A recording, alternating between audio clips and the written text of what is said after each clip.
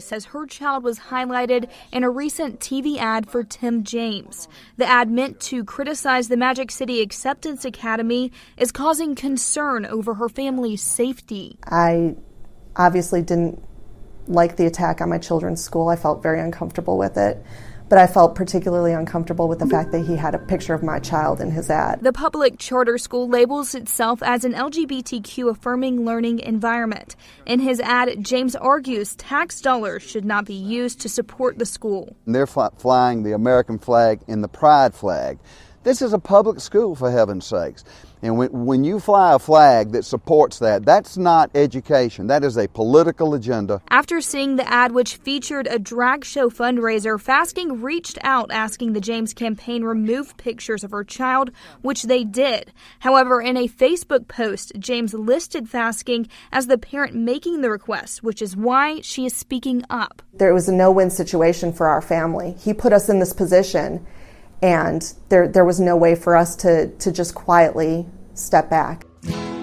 And I can't find a seconder usually when I propose this, but I don't care. I don't need a seconder. My own opinion is enough for me, and I claim the right to have it defended against any consensus, any majority, anywhere, any place, any time. And anyone who disagrees with this can pick a number, get online, and kiss my ass. No representation is made that the quality of legal services to be performed are greater than the legal services provided by other lawyers. And in this state, that ain't too hard to prove, is it, Mr. Russian? No, it's sadly not. You found the Backstory Podcast. I'm Harry Steele. Backstory Podcast number 129. Mr. Ripp is in parts unknown, and so you have me and Mr. Rushing to keep you entertained tonight. How are you, Mr. Rushing? If I was any better, there'd be two of me here. It was ridiculous today. I went to Starbucks for the first time in forever, and I heard two guys talking. One was a mathematician, and the other one was a physicist. And the mathematician said something really interesting to me. He said, applied physics is really just the same as applied mathematics. And then out of nowhere, this guy who's a philosopher says, well, applied physics is basically just applied philosophy. And you know what the mathematician said? BS. Hey, buddy, shut up and make my coffee, will you? There you go. I like that one. Not too bad. So we'll get to it in a little while, but I did want to highlight 1 million deaths. Yes, sir. We finally hit the milestone. Finally. So let's talk sample ballot. Let's talk my shading here. So the red is the person that I think is probably the most qualified for the job, but the blue is the person who I believe will win. I understand. Before you get too deep into this, I'm going to just kind of play MacGuffin for a minute. Harry, do you guys have what's called a draw in your primary system? No. Well, here in Texas, we actually have a draw. And in most states, you have a draw before an election. It's usually months before an election, where the candidates all show up at the party office and they draw numbers out of a hat to see how they'll be listed on the ballot. And y'all don't have that in Alabama. Are y'all just listed alphabetically? I have no idea. It appears that way. Okay, I was just curious because we have a draw in Texas, and I've attended 4 draws for candidates. And the draw is very important in primaries. And I was very surprised to learn just a few months ago that Alabama didn't have a draw. And it's one of the few states I've ever been involved in the campaign process that doesn't. And I thought that was interesting. Looks like alphabetical order, man. So, Lou Burdett is a businessman, has a very interesting life story. If you haven't heard it, you should go find something on YouTube about him. Robin Lideker for Public Service Commission, place 2. So one of the things you learn on the campaign trail is you're stuck with these people somewhere like a park where not a whole lot of people show up. So you end up talking to the people at the table next to you, and you find out real quick, like, who knows the nuts and bolts and who is totally clueless about the position they're running for. Right. I can tell you, Ms. Lideker is a sharp cookie, and I'm looking forward to having her on the Public Service Commission. So we should all support her if we can. Of course, you know, Governor Ivey's going to win, and we can go through some of these slides real quick, Raines. How super PACs rule Alabama Senate race. Mike Durant is supported by the California liberals, is not an Alabama resident, and favors disarming the public. This is the message packed into multiple mailers arriving to mailboxes sent by the Alabama Rhino PAC. Katie Britt. Mike Durant sounds suspiciously like Coach Tuberville.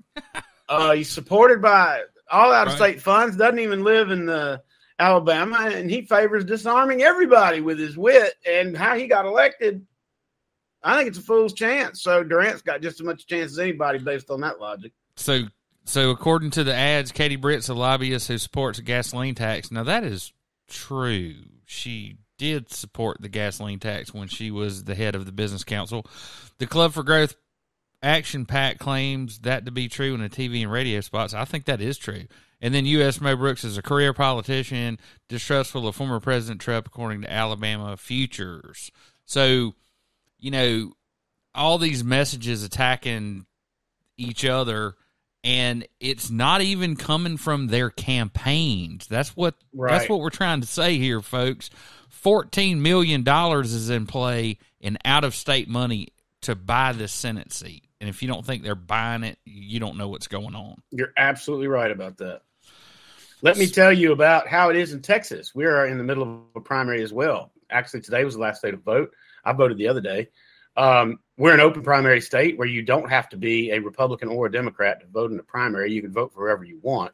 So it's actually the primaries are a bigger deal here than they are in Alabama, where the primary is basically the general election.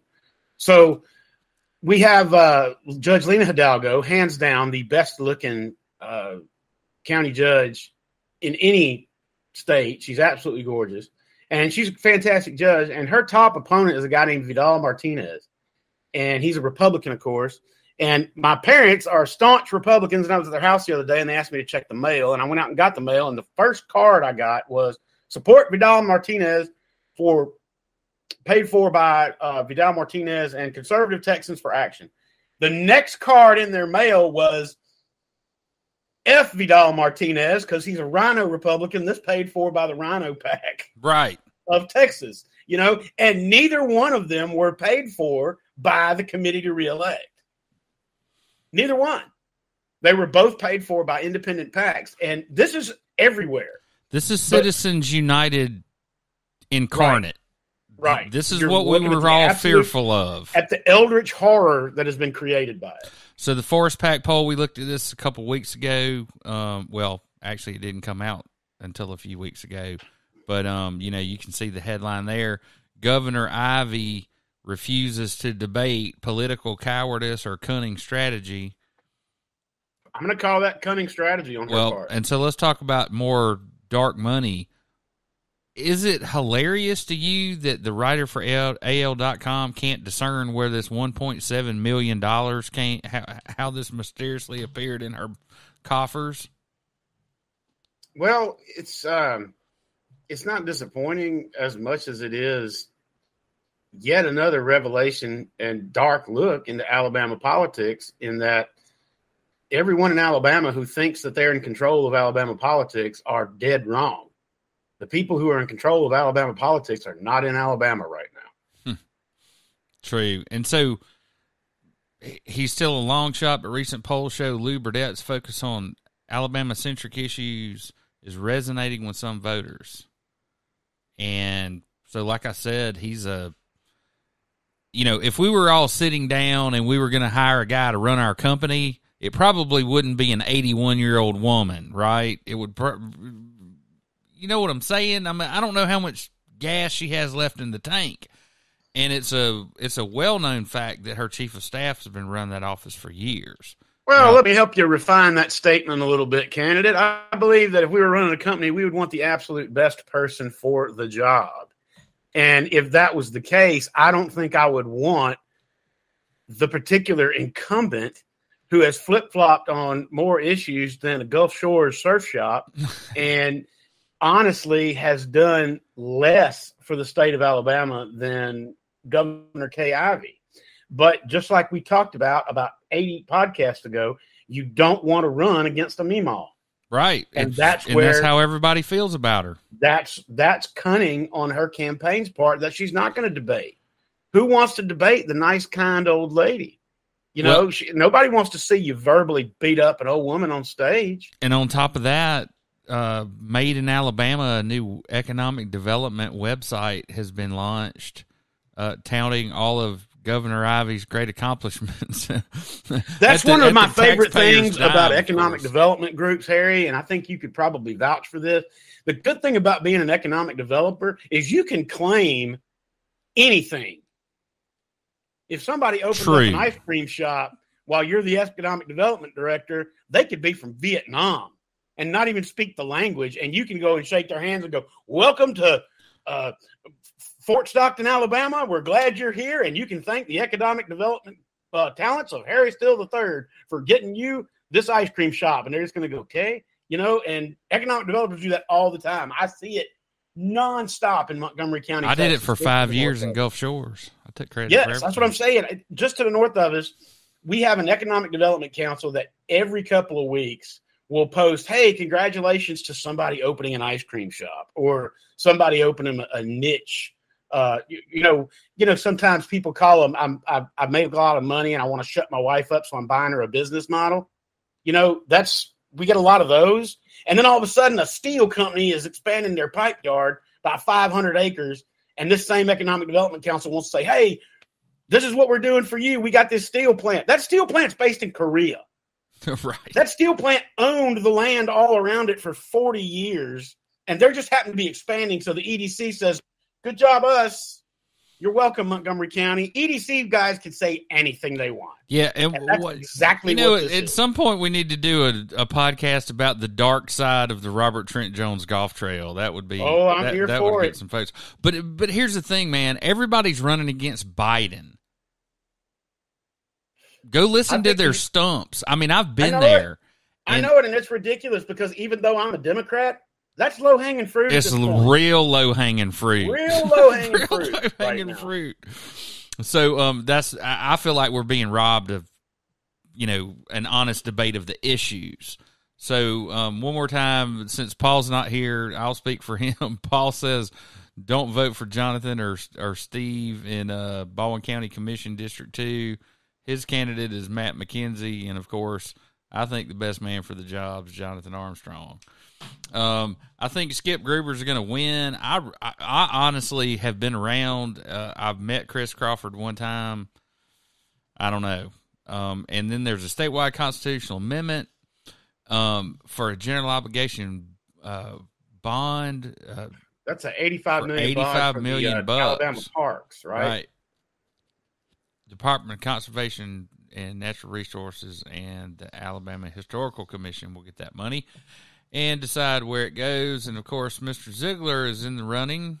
Our state auditor, the self-proclaimed watchman, now says that, of course, the Secretary of State, that's just the most important position in Alabama.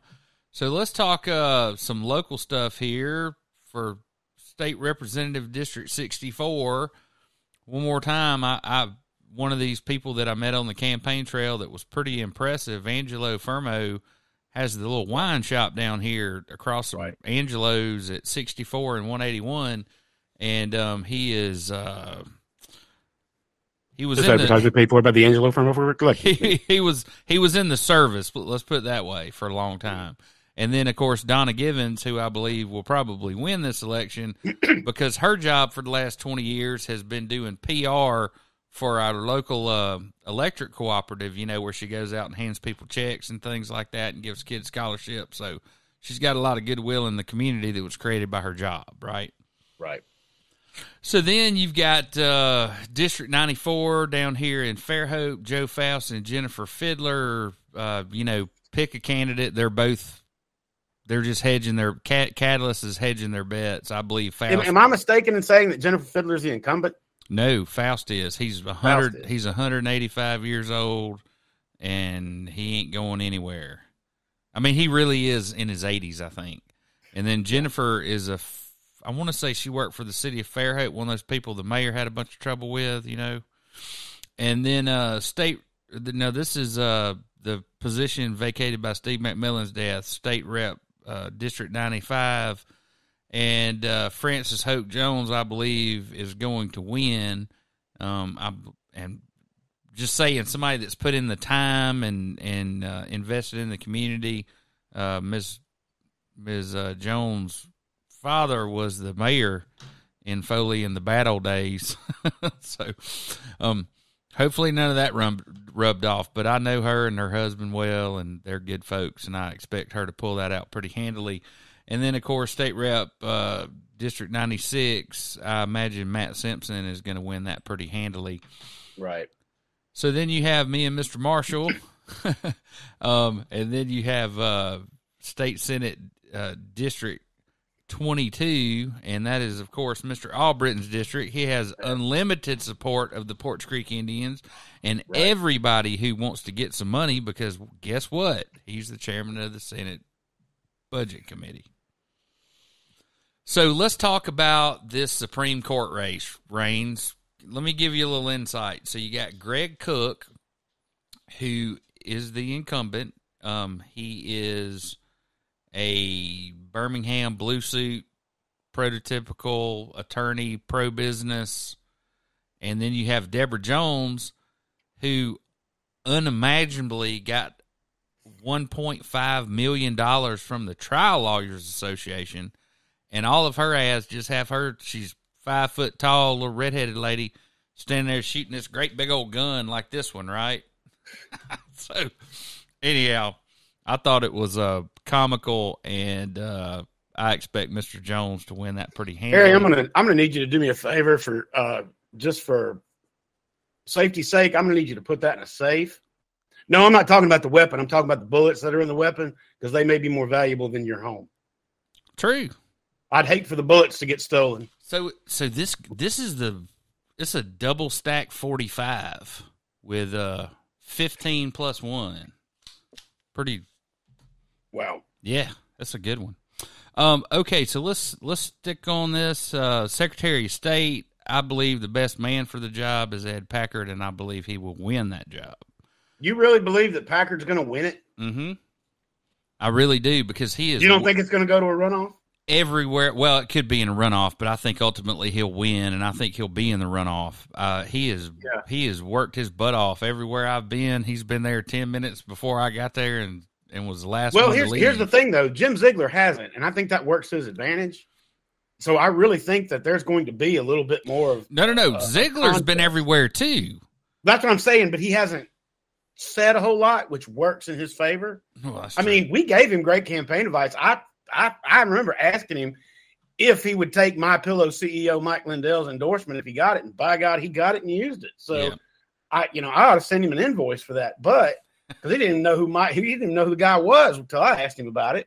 Now he's one of his chief endorsers in his campaign. So I'm here to tell you, I don't think you ought to count out Ziegler. I think I'm not counting him out.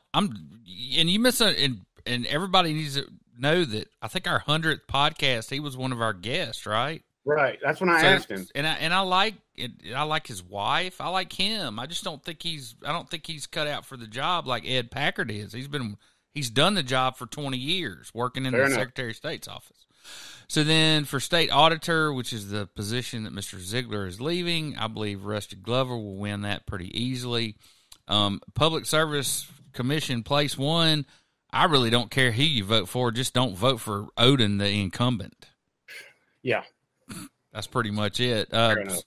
State Republican Executive Committee, place 6. I believe Mr. Summerall will take that from Mr. Elliott, and then Mr. Roberts, and then on down. I don't really know those folks, so I'll keep my nose out of it. Well, can we just hit real quick that when you're talking about who's going to win, you're really talking about the general election. Because while, yes, this is a primary ballot, let me tell you something that maybe you didn't know. The Democrats also have a ballot in Alabama. Might as well talk about it, I guess, since we're not going to look at it. And I'm going to tell you, there are 4 people running for the governor's nomination, the governor's race Democratic nomination.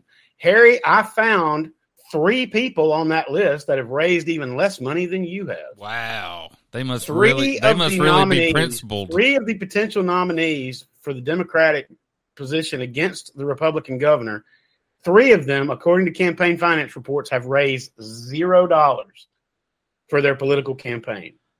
That's not to say that there's not a little bit of money somewhere behind them, but when we talk about the election, we're talking about this Republican primary because there hasn't been a Democrat win a seat statewide as a Democrat in how long, Harry? 16 years? It's been a while. Yeah. Well, so the election is going to be Tuesday, not in November. True. Okay, so let's talk about this. Everybody's kind of ducked this issue for now, but once this, I think it's a great idea. Moving on. Well, once this comes out, you're going to see a fractionization inside the Republican Party like you haven't seen in a long time. Well, I don't know. I'm seeing some pretty hard fracturing in it now. And I'd really like to see what happens if indeed that ruling does come down as leaked later in June, because that's when the ruling's going to come down in June. All right, and this is all bad for college sports. I mean, we probably have, 450 people on scholarship at Alabama, whether they're women's tennis players, women's softball players, golfers, baseball players, non-revenue sports that have for years and years and years been able to create a better life for themselves because they've been able to get scholarships and participate in college athletics. That's what college athletics is supposed to be.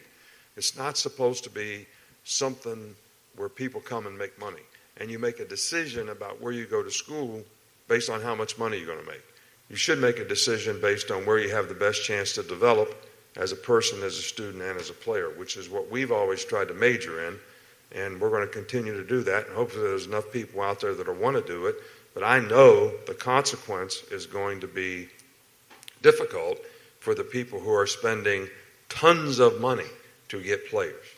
And you've read about them. You know who they are.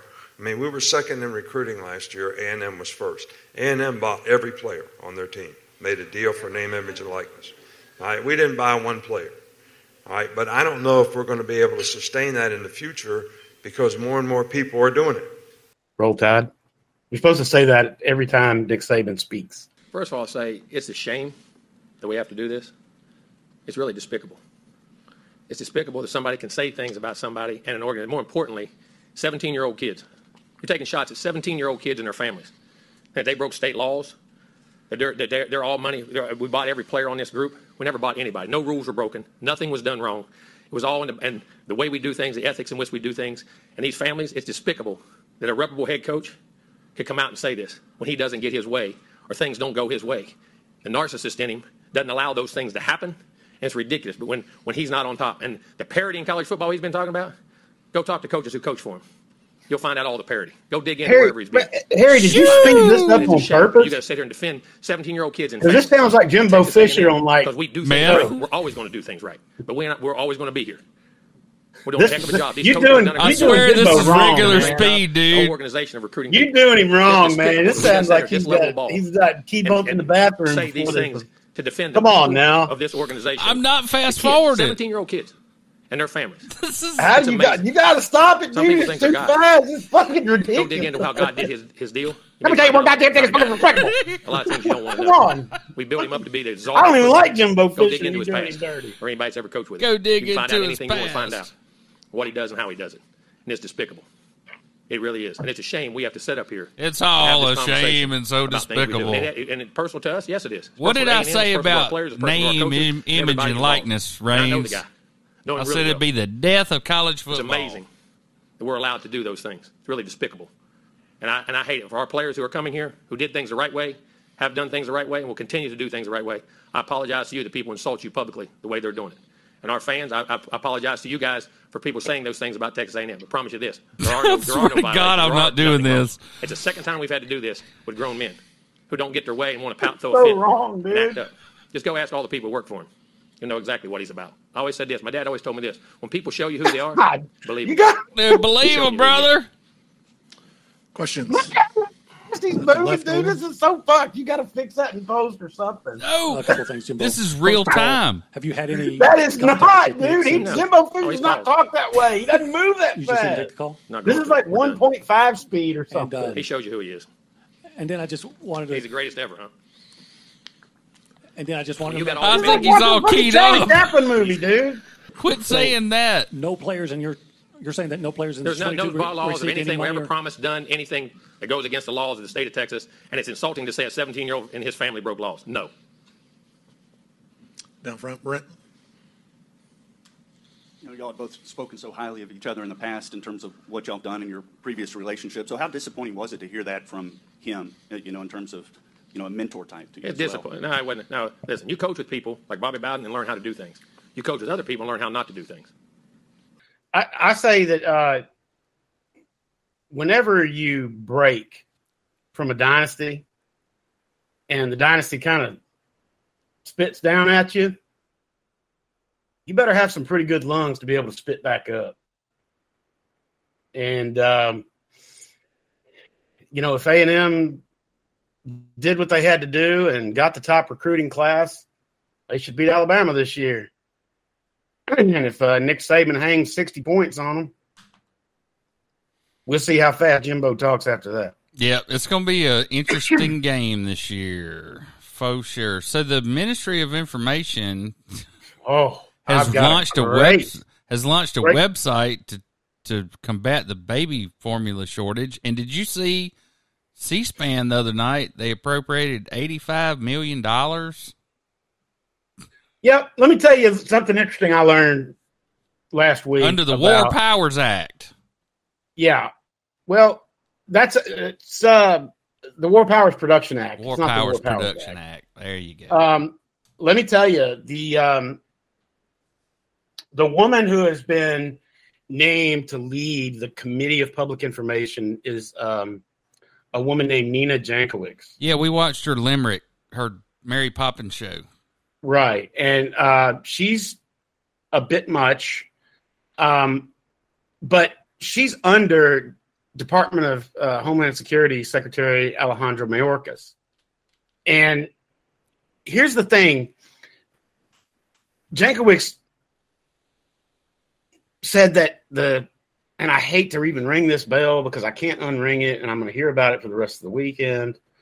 But Jankowicz was a proponent of the theory that the Hunter Biden laptop deal was a contravention of the Trump campaign. And she also was a big believer in the Steele dossier. So here we've got someone who is going to be in charge of misinformation in the White House on Capitol Hill, who has been duped twice by because the laptop's real and dossier was suspect at best. Right. Well, the Steele dossier is. I've always said this about the Steele dossier. I feel about that like I feel about the report from the Economic Development Director. You can say whatever you want, right? And whether or not people believe it has nothing to do with the fact that it's verifiable or not. I have an enormous member, but nobody can verify that but my wife and a handful of other people. So unfortunate. I can say it. The unfortunate few, but I can say it all I want, and if I say it the right way, people will believe it. So moving on to something of substance, there was an Attorney General's questionnaire sent out. I haven't seen the one that Mr. Marshall filled out. Have you? No, or that he did.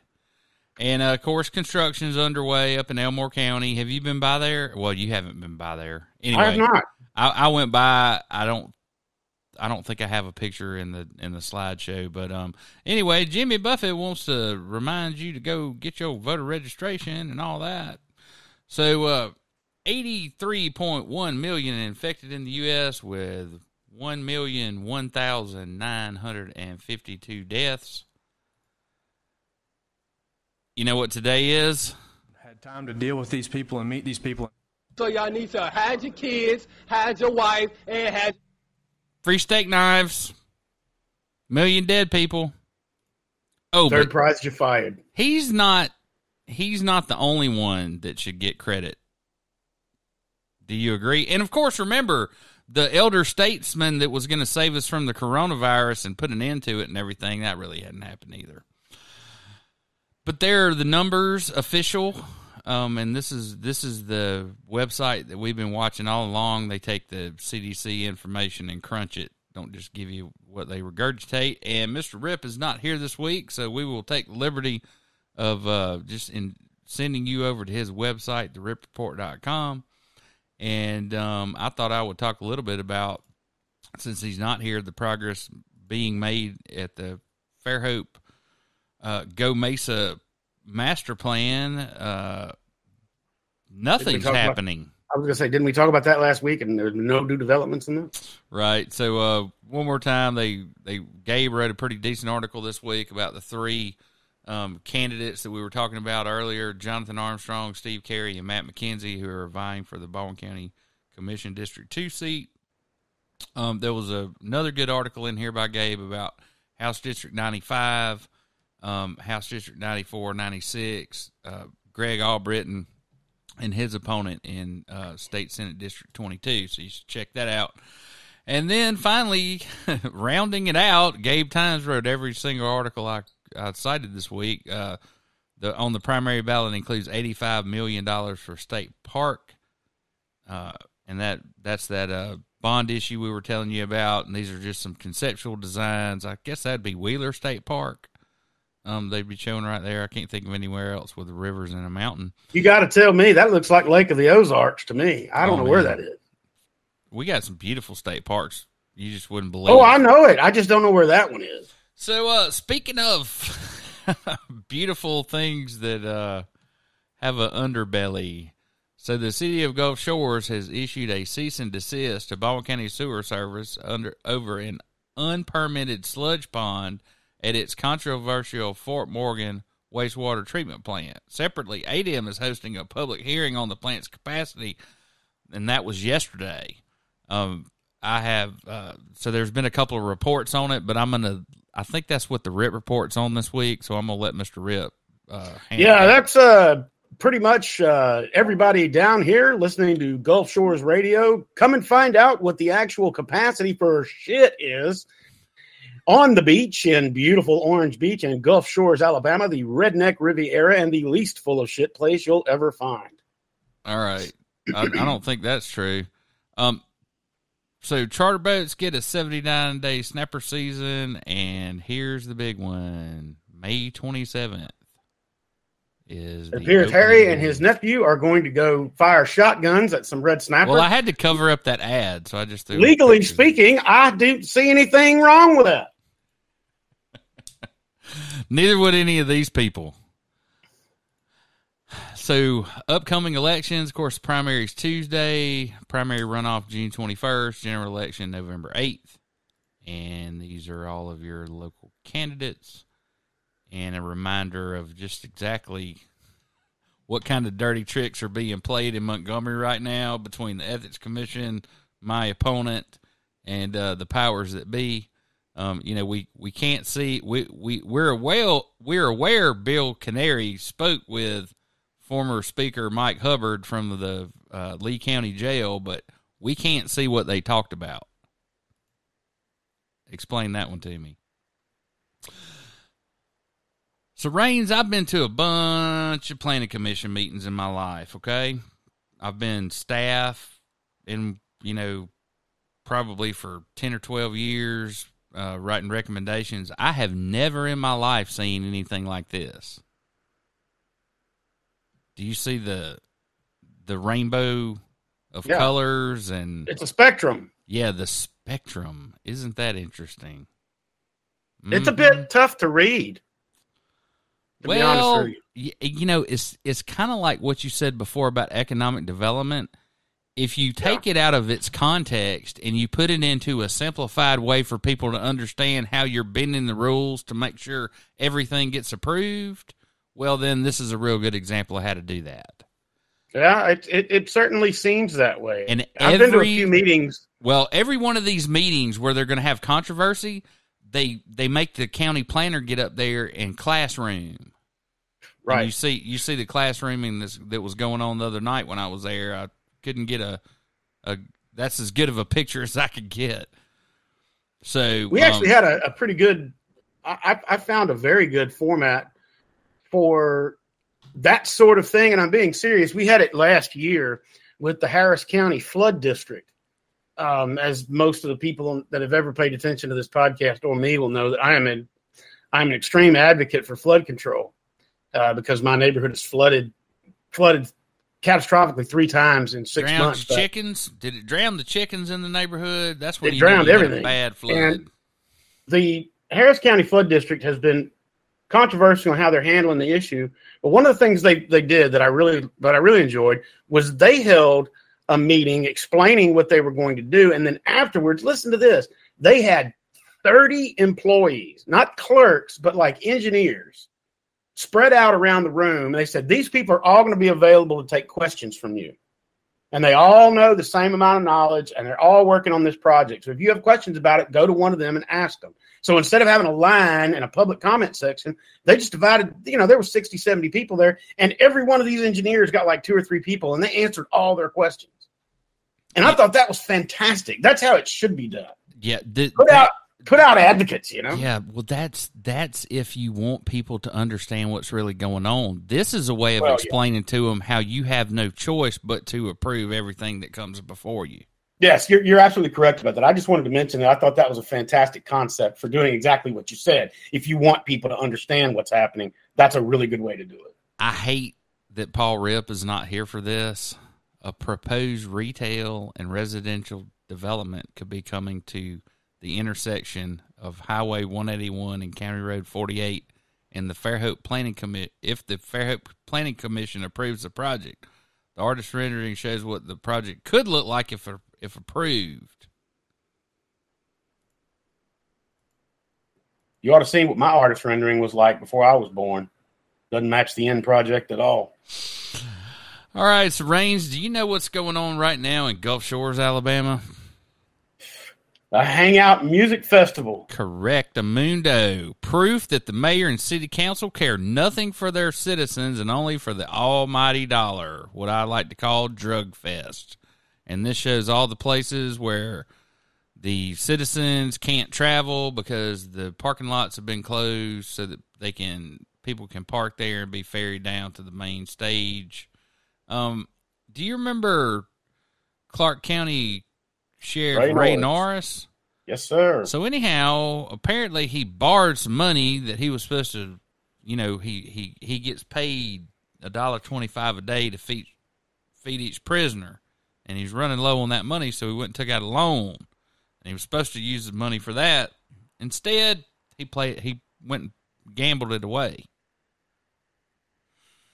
Yeah, so now he's indicted by the feds. I don't think we'll be seeing him anytime soon. So the Baldwin County coroner requests additional investigators to keep up with the caseload. There were 479 dead people in 2019 and 663 by 2021. I would imagine that could be accounted for by his boss, the sheriff, telling everybody to bring the plague on down. Or from just using rifles instead of tasers. I think it's fantastic that the Mack Funeral Home is going to get 5 more employees under. Wait. Yeah, that's right. He's the coroner, but he also works as the undertaker for the sheriff. Oh, yeah. Right. It's all made for love down here. Including, just in time for North Baldwin Utilities to make these bungalows available for the new industrial recruits. They're selling them. They've been declared surplus by the city council. They're on the market for $500,000 a piece. And of course, they were purchased for Mayor Wills. What better way to liquidate liability than just outright sell it? Well, yeah, and then, boy, don't you know he wishes he could give all that scholarship money away today? Be done with it. But I do have some news. I have a little bird told me that there would be a lawsuit filed sometime this coming week, and of course it'll be too late to help my campaign, but it's sure going to be fun to watch the fireworks. Yes, truly. And here are some of my campaign promises, and other sundry propaganda. So one thing I do want to do is I would like to get my dog mated. You'd like to get your dog what? You know, I didn't fix him, and I'd like to have some puppies one day. So if I can use my platform to find somebody that has a female border doodle, that would be worth all my time and effort on the road, running around the state. And, of course, there's my cute little fiance, and this is just kind of where I'm from, and my old hunting camp and that kind of thing.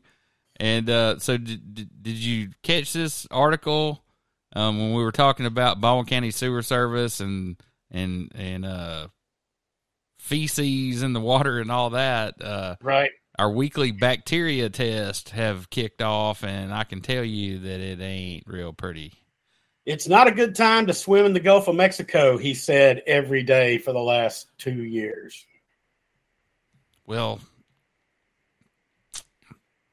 I don't disagree with you. So anyway, if you're looking for me on not Wednesday's not a good example. But Friday, when I get done whitewater rafting in West Virginia, I'm gonna have one of these. Oh, that's a Woodford and sweet tea. And why is the pineapple in there? It's an inside joke. Okay. Paul's from Fairhope. He'll know. Oh, I get it. Believe All right. me. So what's on your plate for this weekend? I'm headed to North Alabama to a couple of meet and greets, press the flesh, do those last minute things that all candidates do. I'm entertaining two of my Mississippi contingent in the greater political tour of Houston on tomorrow night. And then I am in the car headed to Burns Lake on Monday. And I'll see you then. All right. Well, like I said, I'm going to be on the road. So if anybody sees the lights on in my house, it's not me. Call the cops. Not that they aren't watching anyway. So y'all need to hide your kids, hide your wife, and hide your husband because they raping everybody out here. Enter Warren Donald. Magna cum laude. Academic Merit Award. Parliamentarian. National Honor Society Vice President.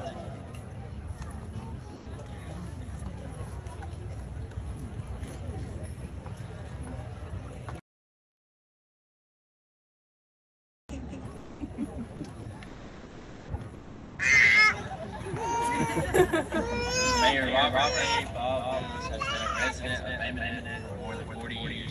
He is married to Betty Mitchell-Wills, and they have 3 children and 9 grandchildren, all living in Edmond. He is a 1970 graduate of Auburn University with a Bachelor of Science degree in Economics and a graduate from Emory University School of Law with a Juris Doctorate degree in 1973.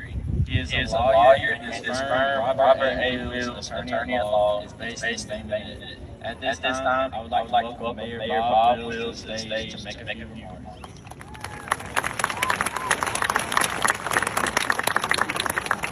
I love it that he didn't stick around to shake his hand.